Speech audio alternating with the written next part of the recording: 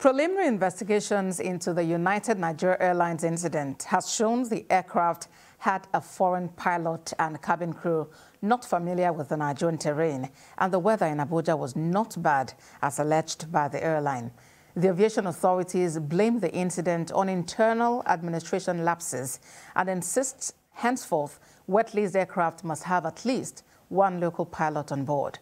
The Safety Investigation Bureau has also been directed to produce a report on recent air accidents in the country within 10 days. Lara Afolayan reports.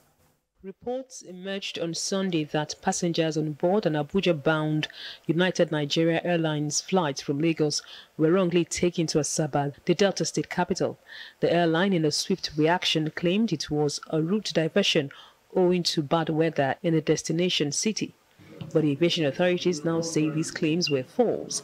They are here. No weather problem in Abuja yesterday.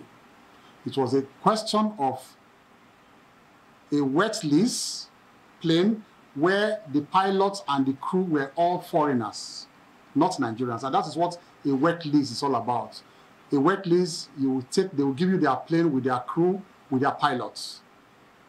And so they were not familiar with the Nigerian terrain. From the transcript we heard, the tower kept asking the pilots, confirm again that you are going to Abuja, not Asaba. The pilot replied, no, I am going to Asaba. The minister says henceforth all wet-leased aircraft must have at least one Nigerian pilot on board. He also adds that the ban on the United Nigeria wet-leased aircraft remains till it has a session with the aviation authorities. He also says going forward, domestic airlines' internal regulators will have their licenses revoked and blacklisted if avoidable occurrences like that of the United Nigeria Airline occurs again. Henceforth, all wet leases coming into Nigeria,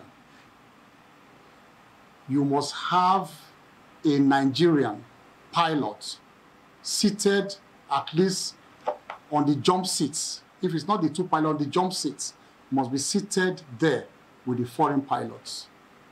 I've also directed NCA that within the next 72 hours, they should summon all pilots and crew who are operating wet leases in Nigeria. The minister directed that investigations be carried out on recent air incidents in the aviation sector, with a report submitted to the ministry within 10 days. He also assured that henceforth operators who violate the rights of air passengers going forward will not be made to compensate them accordingly. Lara Afolayan, TVC News, Abuja.